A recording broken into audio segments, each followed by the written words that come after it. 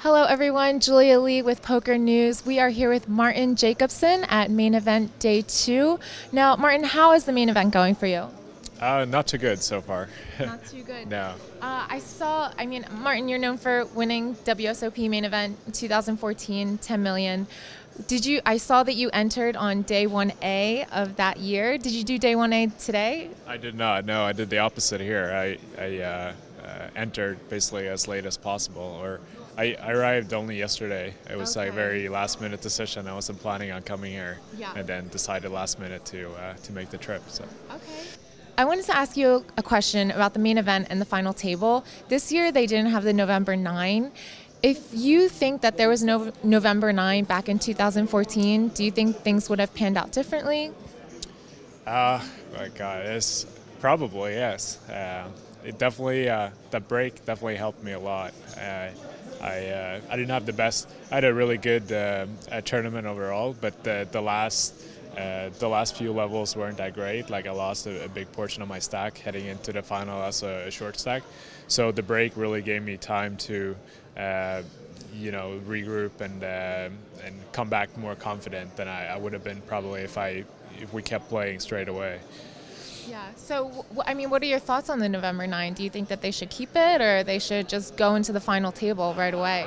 I don't know. I think there's pros and cons to both models. It feels kind of strange right now because like normally the final table would be on in just a few days, and now there's nothing. Like a bunch of the finalists are even here playing. You know, it's strange, but no, I think there's definitely an upside to playing straight away. It's like you don't get that long break, and maybe you lose some interest, but you also don't get that excitement of the prolonged tournament. You know, like in the wait for the final table, which is always exciting, and like to see who's prepared and who's playing differently and whatnot. But.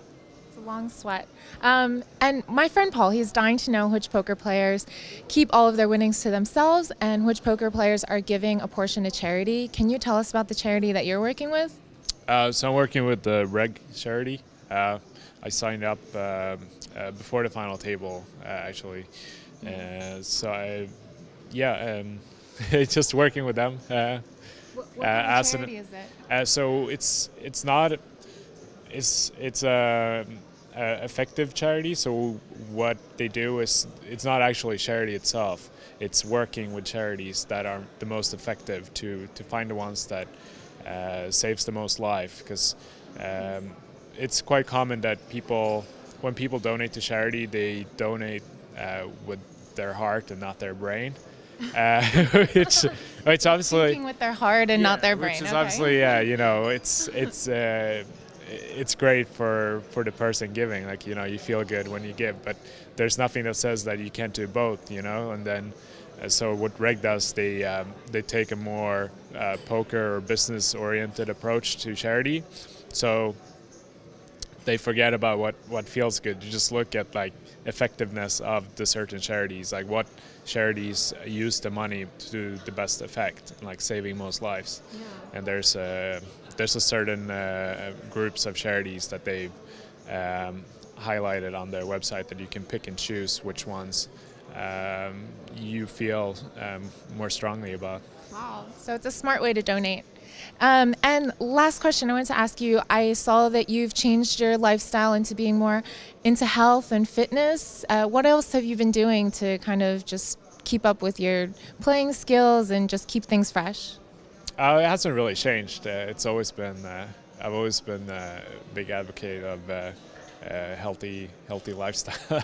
I don't like the term healthy, but like I will always, you know, like I like exercising and like eating, you know, good foods and you know. So what are you gonna have on your lunch break? Oh, I don't know. Whatever they serve in the buffet here, I guess.